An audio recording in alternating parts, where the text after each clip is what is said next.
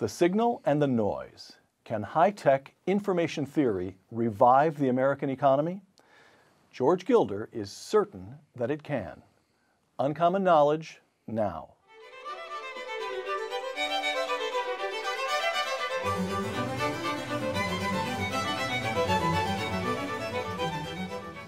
Welcome to Uncommon Knowledge. I'm Peter Robinson. A graduate of Harvard who served in the United States Marine Corps, George Gilder is the chairman of the Gilder Fund Management, LLC, and a prolific author whose books include Men and Marriage, Microcosm, Telecosm, and the Israel Test. Mr. Gilder's 1981 book, Wealth and Poverty, so impressed President Ronald Reagan that the president personally gave a copy to each member of the cabinet. George Gilder's latest book, Knowledge and Power, The Information Theory of Capitalism and How It is Revolutionizing Our World. George Gilder, welcome. Great to be here again. George, your thesis. I want to come to information theory itself in a moment, but first, knowledge and power. Quote, "The war between the centrifuge of knowledge and the centripetal pull of power remains the prime conflict in all economies." Explain. Wealth is essentially knowledge. Thomas Sowell, in 1971, wrote that all economic transactions are transactions of differential knowledge, different things that each of us know.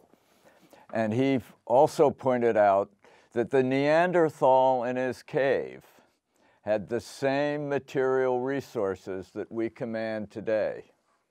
The difference between the Stone Age and our age of luxury today is entirely the accumulation of knowledge. We really live in a knowledge economy. Knowledge isn't like wealth or associated with wealth. Knowledge in a real sense is wealth. And that's what we trade in an economy. All right, so I can understand, treat me as a very slow layman here. I can of course understand when it comes to something such as software, the operating system that runs my Mac.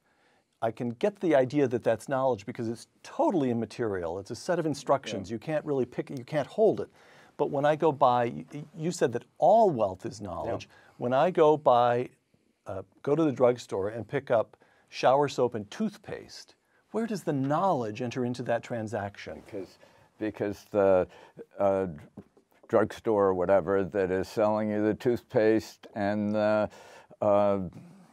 soap right, has the knowledge of how to build a distribution system, a retailing scheme that can deliver these products to you at the moment you need them in exchange for the knowledge that you've accumulated and converted into money to bring to the store for that transaction. You're really trading the knowledge that's commanded by the drugstore, the pharmacy, with the knowledge that you have previously developed and which has imparted power to your career. All right. Not that much power, but enough to buy toothpaste. Now to information theory. And I'm going to insist on going slowly here, George, because this is tricky material, yet it informs the entire book. I had to read a couple of passages several times to make sure I had them. Once again, from Knowledge and Power, quote, "We begin with the proposition that capitalism is not chiefly an incentive system, but an information system, and that information itself is best defined as surprise." Let's take the first assertion first. Capitalism is not an incentive system, but everybody knows the reason entrepreneurs do what they do is to get rich. They're responding to incentives. Well, incentives are ubiquitous. Ascribing capitalist wealth to incentives is like ascribing plane crashes to the force of gravity. You know, greed, incentives, they're everywhere. And yes, they are significant, but they don't really explain the fabulous creation of wealth. So in the old Soviet Union, the bureaucrats were responding to incentives too. Yeah, the bureaucrats were responding Okay. very assiduously to precisely to the incentives that they faced. And right. those incentives are everywhere. But what differentiates capitalism is it's a knowledge system. And knowledge is generated by a process of learning. And I really came to this insight through my studies with Bill Bain and Bain and Company way back in the day, when he showed me that all the learning curve, and the learning curve applies to all products, from insurance policies to poultry. Explain what you mean by the learning curve. The learning curve ordains that the costs of producing any good or service drop between 20 and 30% with every doubling of total units sold. And a famous learning curve out here in Silicon Valley is Moore's Law. And because Moore's Law applied to transistors, which could be produced by the trillions, this learning curve transformed the entire world. And the learning curve is very specifically a learning curve. The reason costs drop is because the manufacturers, the distributors, everybody involved is learning new efficiencies, how to do what they do better, faster. Is that correct? That's correct. All right. Meanwhile, material resources, as physics teaches us, don't accumulate. Matter is conserved. That's the principle of physics. All the differences, the differential deltas that account for transactions across the economy are differences of knowledge. And information itself is best defined as surprise. That's the second assertion that I quoted. Yeah. What does this mean, surprise? Well, when I first started studying entrepreneurship, I encountered an observation by Albert Hirschman of Princeton, who said, creativity always comes as a surprise to us. If it didn't, we wouldn't need it. And planning would work. And I've extended that socialism would work. But entrepreneurial creativity is almost defined by its surprisal, by its unexpected character. And I've been saying this for years. And then when I came to Silicon Valley with Rich Karlgaard to start ASAP. A Forbes publication. Forbes ASAP. I started studying information theory, which is the foundation of the internet and telecommunications and computer science. Okay, let me give you a quotation.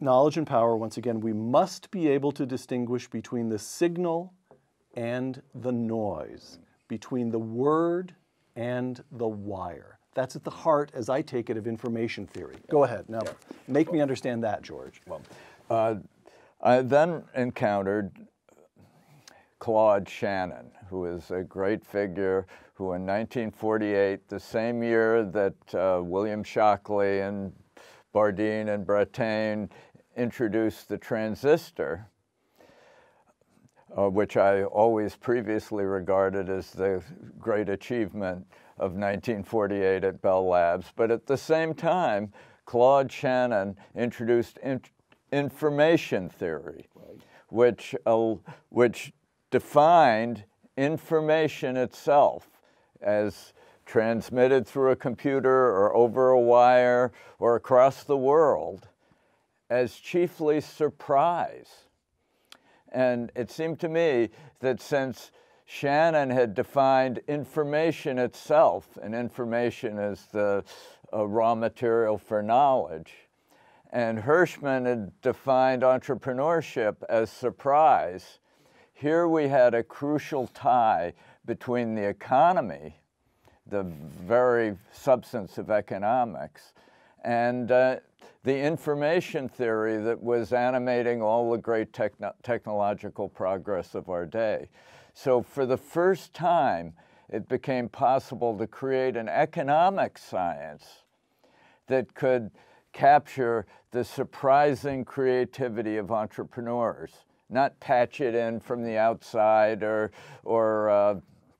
treat it as some derivative of price differences or arbitrage or, as Paul Romer calls it, chemical elements being reassembled in some way. But raw creativity is right at the center of information theory definition of an economy as human creations or communications, as transmissions across a wire, a channel, or the world in the face of noise, resistance and noise, with the outcome gauged by its surprise, how unexpected it is, how contrary to expectations it is. That's what information is.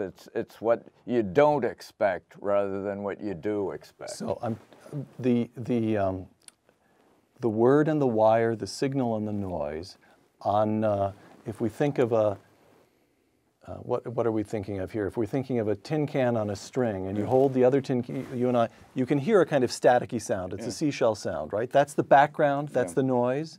And when you say, hello, Peter, that's the surprise. That's what's different from the background. That's right. That's different from the channel. Right. And the crucial point that Shannon saw was that in order to carry a clear signal, a surprising creative signal, you need a predictable carrier.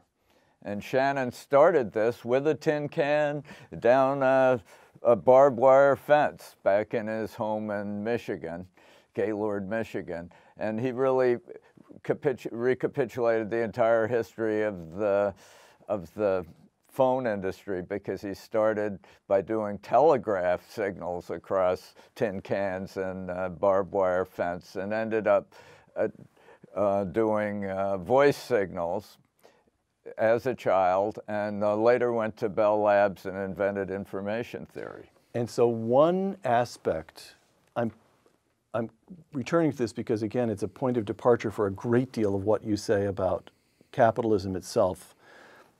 Let me just quote, knowledge and power, it takes a low entropy carrier, no surprises, to bear high entropy information, that is to say, full of surprises. That's right. So let me make sure that I have that right. A telephone line is a pretty low entropy device. We can transmit electronic signals that are quite easy to decipher. It's pretty good. A fiber optic cable is even better because it's even lower entropy, less disorder, fewer surprises, total stability and clarity, and you send a pulse across that and you get almost a pure delivery of the surprise, the information. Is that correct? That's correct. Okay. The only further point that I used to make when I was writing at ASAP and writing telecosm and microcosm was I used to predict that all information would finally migrate to the electromagnetic spectrum, because the electromagnetic spectrum, whether it's light down a fiber optic line or electrical signal down a wire or microwaves across the air, would always have a perfect it'd always be possible to separate the signal from the carrier, because the carrier is guaranteed by the speed of light. The absolute speed of light guarantees all transmissions down the electromagnetic spectrum. It means you can always differentiate the signal from the wire, the word from the wire, because the wire is completely predictable, bearing electromagnetic signal. Now, influence from the wire or from the channel to the content is called noise. Right. And you want to have as little noise as possible. And the least noise in any channel in the world really is the fiber optic line, that utter purity of worldwide webs of glass and light that currently inform our entire globe. No rational determinist scheme, knowledge and power, no rational determinist scheme can encompass entrepreneurial entropy.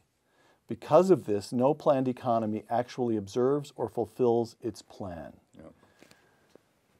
The socialist system, the centrally planned economy of the old Soviet Union, and even, you make very clear you believe, impulses toward expansion of the government in this country introduce noise into the economic system. Yeah. Correct? Yes.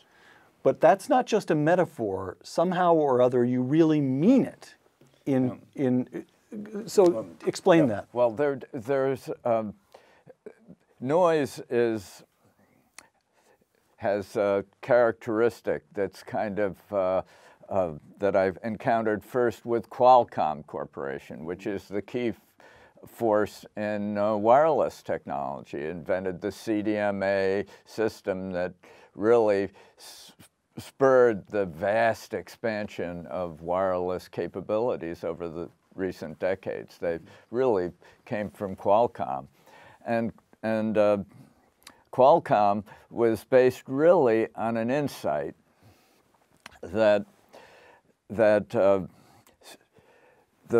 ultimate most efficient system is a system where all the signals were totally unexpected. There's totally unrelated to one another. In other words, by knowing one signal, you know nothing about the next signal. Right. Because, and Viterbi, who was one of the founders of Qualcomm and famous for the Viterbi algorithm, said that ultimately you want your signal to resemble white noise, because white noise, perfect noise, is also identified by having each noise impulse completely unpredictable from the previous impulse. So therefore, the most capacious channel is the channel that can bear signals that are completely surprising, because it's all information, pure it's information. all information, okay. Pure information. And that was what Qualcomm attempted to achieve in CDMA, so that rather than fighting the noise, you join the noise, as it were, with signals that resemble noise and are differentiated by their codes. And this was code division multiple access, which is the system that all our wireless phones and smartphones have used until very recently. We're sort of moving to another system now, but CDMA was the heart of the wireless revolution. So in an economy, you want a set of circumstances, government circumstances, tax policy, regulation, legal regime, property rights, which somehow or other permits the greatest possible pure information. That's right. So why does socialism impinge on pure information? Yeah. Well, what you want is a predictable carrier. Remember, the electromagnetic spectrum, all guaranteed by the speed of light. What you want in economy is predictable laws, predictable political leadership, a spirit of trust, which means contracts can be predictable. Property rights, which means that property rights don't change from time to time. That entrepreneurs can launch their creations through a world that's governed by predictable rules of law, the rules of the road, as Hayek said. And where I diverge to some extent from pure libertarian views is that I don't believe that these rules of the road, the Constitution, the trustworthy political leadership, contracts, courts that are reliable, that all these low entropy carriers can emerge spontaneously. I think it took George Washington and Jefferson and Madison, all these great men, to achieve the low entropy carriers that allowed the efflorescence of the American economy. And it still requires both restrained and inspired political leadership and sacrificial national defense and reliable police, and the whole structure of the constitutional order is necessary in order to bear the unexpected, surprising creations of entrepreneurs, new goods and services, bearing new knowledge through the economy. Knowledge and power. In capitalism, the low entropy carriers are the rule of law, the maintenance of order, the defense of property rights, the stability of money, the discipline and futurity of family life, and a modest and predictable role of government. These low entropy carriers do not emerge spontaneously. They originated historically in a religious faith in the transcendent order of the universe. George, there are moments when there's a kind of cultural whiplash from reading this book, because here and here and here you're talking about cutting edge information theory. You even go into the mathematics of it. You talk about how the physics that I struggled with in high school is now you sound so cool and so cutting edge and so high tech. And then you talk about sacrifice and thrift and a religious belief in the transcendent order of the universe, and suddenly we're not in Silicon Valley, we're in small-town Kansas or Iowa. How do these go together? Well, Tom Wolfe wrote a great essay about Bob Noyce. Bob Noyce was? The founder of Intel Corporation and the inventor of the integrated circuit. Really one of the great heroes of our entire history is Bob Noyce. And Tom Wolfe came out and really studied. Came out here to Northern California. And studied Bob Noyce as he was founding and developing Intel into a powerhouse, really the transformative company, I think, in the history of the 20th century, virtually, was Intel Corporation. And if I remember Tom Wolfe's essay, which was in Esquire, maybe? In Esquire, but it was collected in Tom Wolfe's over and over again. And Tom Wolfe concluded that what was going on, you had to understand Noyce, you had to understand Little Grinnell. Yeah, Iowa. Iowa. I was about to say Ohio. You had to understand Little Grinnell, Iowa. Yeah. Correct? Yes. And it's the same kind of thing that Noyce, I don't recall, Noyce was not a particularly religious person, but he had imbibed a certain sense of order, stability. Is that correct? That's right. He was what Shannon would call a low entropy carrier. Entropy, Shannon uses as essentially a synonym for information. Entropy means information in Shannon, surprisal. Okay. And Barack Obama takes office, and one of the first actions is a bailout of General Motors, which wipes out, I'm not sure I got to the bottom of the figures, but it wipes out the value that certain bondholders believed they were entitled to as a matter of contract law. And that does what to the economic system? It's limited to the auto industry, and indeed Ford never took a handout. The administration said, look, we preserve jobs. It was very, very limited, but it does what to the system? It's noise.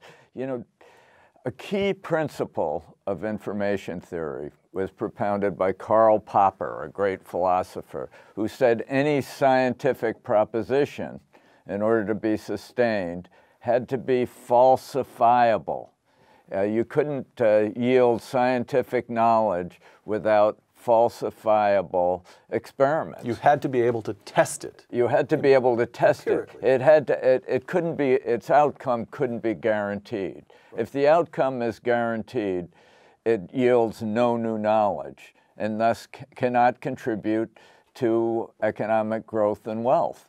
So when politicians come into office and start guaranteeing banks and guaranteeing auto companies and guaranteeing mortgages and guaranteeing ever bigger savings accounts, trying to guarantee outcomes. They're shutting down the experiments that lead to information, Yes, that lead to or are in their own way wealth. Wealth, yeah. They are halting wealth in its tracks. And that's why all the agitated interventions and stimuli packages. What about the Fed? What about the money expansion? And loose zero interest rates, all these are destroying knowledge because they're destroying falsifiable experiments and thus are prohibiting economic growth. That's why stimulus packages do not create jobs, do not expand growth, but in fact inhibit it and suppress it because they suppress the creation, unexpected, surprising innovations that actually constitute all wealth in an economy. I quoted a moment ago knowledge and power to the effect that in capitalism, one of the low entropy carriers is the futurity and stability of the family. Yeah. Which sounds pretty retrograde, if I may say so, in this year of our Lord, 2013, except, of course, it's not our Lord. That's also retrograde. But, George, it even gets worse. I went back and looked at the opening page of Men and Marriage. Yeah. Get ready. I'm going to quote this, and when I do, what I'm about to quote is so politically incorrect, there will be a paddy wagon waiting to take you away after the shoot. The prime fact of life is the sexual superiority of women. Women transform male lust into love, channel male wanderlust into jobs, homes, and families, change hunters into fathers, and divert male will to power into a drive to create.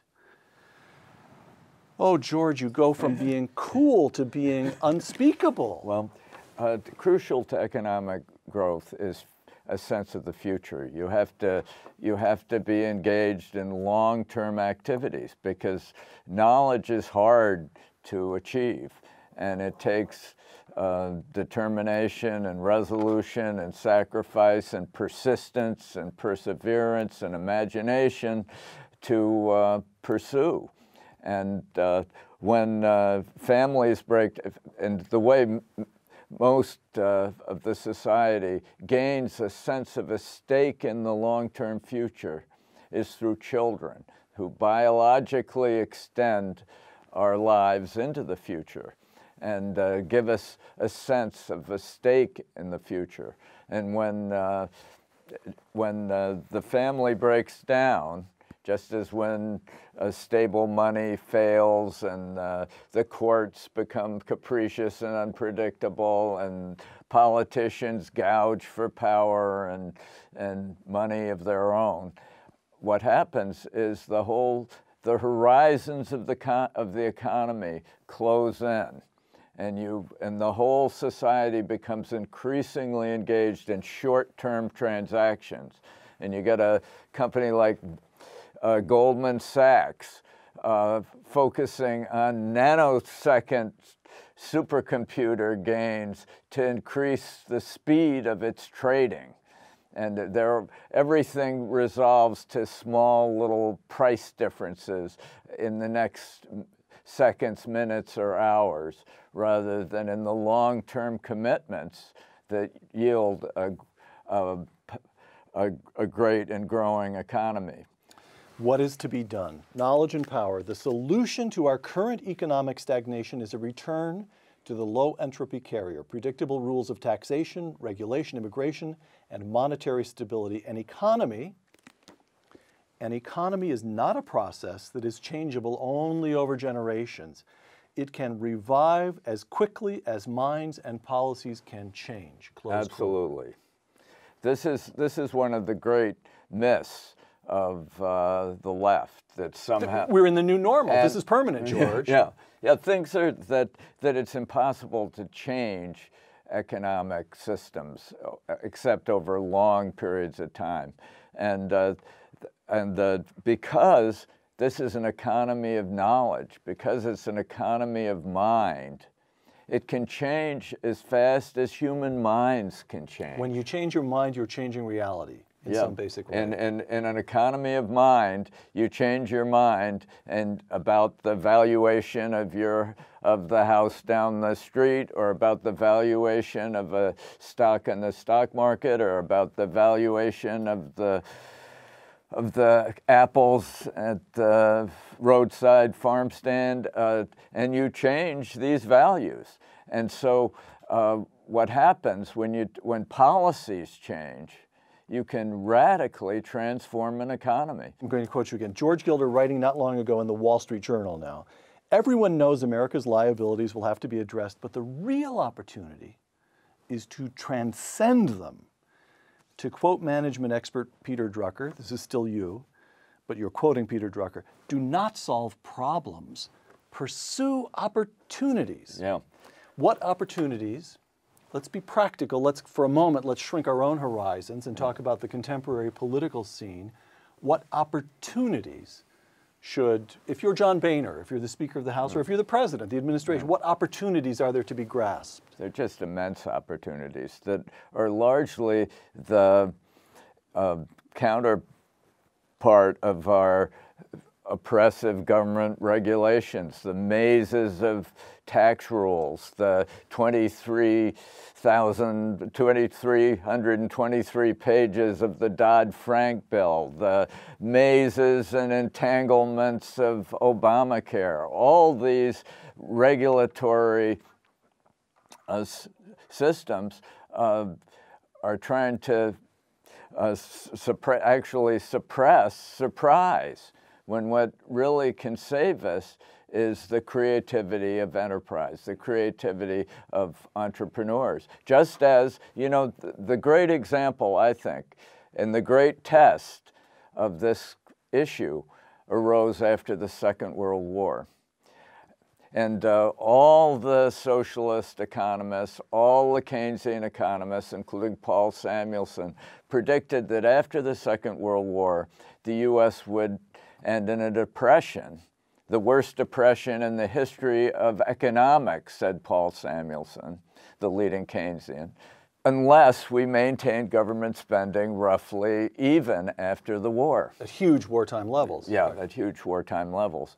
Instead, we reduced government. A Republican Congress was elected in 1946, and to the horror of all the establishment, all the sophisticated Keynesian economists said disaster would come. And that Republican Congress cut government spending 61%. They laid off 1 million government workers, 150,000 regulators.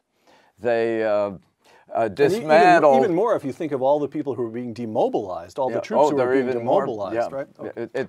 It was just a complete catastrophe, according to every Keynesian. There's no way that the U.S. economy could endure this utter disaster without another depression. Instead, we ignited a period that we now consider the golden age of this 1950s economy. George, the Republican Congress in 1946 and Harry Truman as president. Later, I mentioned in the opening that President Reagan so loved your 1981 book, Wealth and Poverty, that he handed that around. Reagan comes in when he takes office in January 1981, when the economy has been going sideways at best for years. Inflation is now in double digits. And by the time he runs for re-election, his agenda of peeling back regulation and stable money and so forth, the economy has entered what will turn out to be 25 years of growth. All right. Harry Truman in 46 and Ronald Reagan in the early 1980s were both able to assume a certain social fabric. When Reagan took office, the out-of-wedlock birth rate was less than 10%. Today, it's 40%. Among African Americans, it's over 70%. Among Hispanics, it's over 50%. I can grasp your assertion that if you change your mind about valuations, you can change the economy. Yeah.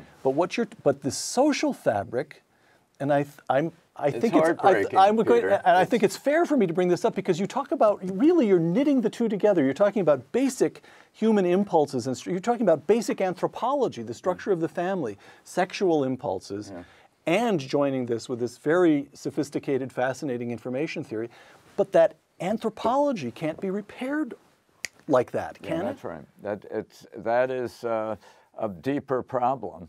The fact is, as Charles Murray wrote this book, Coming Apart, yes. Shows that this tragedy has befallen the middle class in America, and it is a tragedy. In Men and Marriage, I predicted that if the family collapsed the way it seemed to be doing in the case of the inner city, that it would take a welfare state to care for the women and children and a police state to take care of the boys. And what we've done now is we do have a welfare state, $1 trillion a year supporting women and children, and we have a police state to handle disruptive black boys, mostly, but boys in general are a problem for our society because female-headed families can't really raise boys very well. Mm-hmm. And sometimes they can, and there are heroic stories we hear, but in general, the society depends on having a man and a woman taking care of children. And now we have a third of black young men either in jail or on probation or on the lam. Imagine this is the harvest of liberalism. It's to put a third of black young men in jail.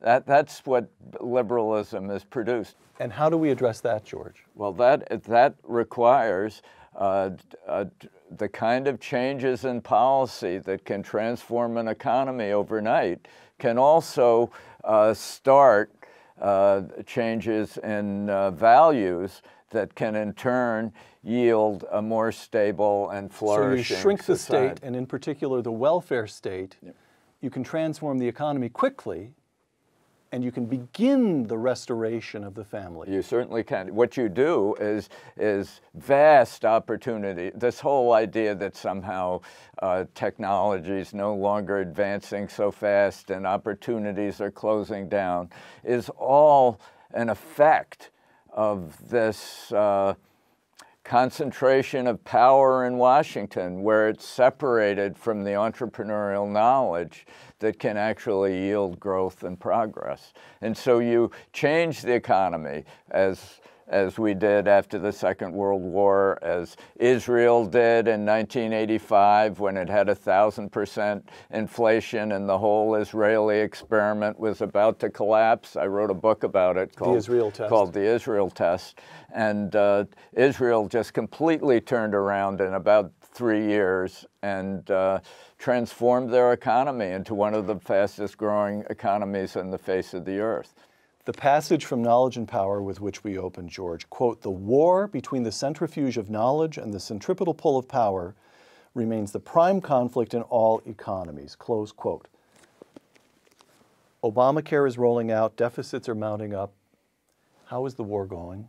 Are you fundamentally optimistic? I'm optimistic, but because my sense of history is when you have a train wreck ahead, people change. People change their minds. People are still in a sort of delusional fog now about the left and about capitalism. But when, disaster strikes, you get innovation and transformation. During the 1970s, the 1970s was about as bad a decade as the 2000s. Oh, you can compare the two. And And the 1970s was absolutely terrible. High unemployment, inflation, 10% a year, the gold standard abandoned. Gas lines. Gas lines, energy, a theory of Paul Ehrlich predicting that vast famines around the world, the Club of Rome predicting the end of human progress. It all happened in the 1970s. Also in the 1970s happened Bob Noyce and Andy Grove and Intel and Microsoft, and the whole computer revolution began. Federal Express was launched. I mean, all these great companies actually emerged from the pits of the 1970s. And I think that we're going to try to turn America around. And it won't take paying back the debt. It takes changing all our minds. Would you read this passage from your own book? I'd like to get George Gilder's words in George Gilder's voice. The seeker of assurance and certainty lives always in the past, which alone is sure. The venturer who awaits the emergence of a safe market, the tax cutter who demands full assurance of new revenue, the leader who seeks a settled public opinion will always act too timidly and too late.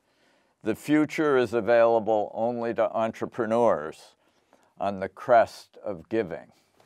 George Gilder, author of Knowledge and Power, thank you for joining us. Thank you. For the Hoover Institution and the Wall Street Journal, I'm Peter Robinson.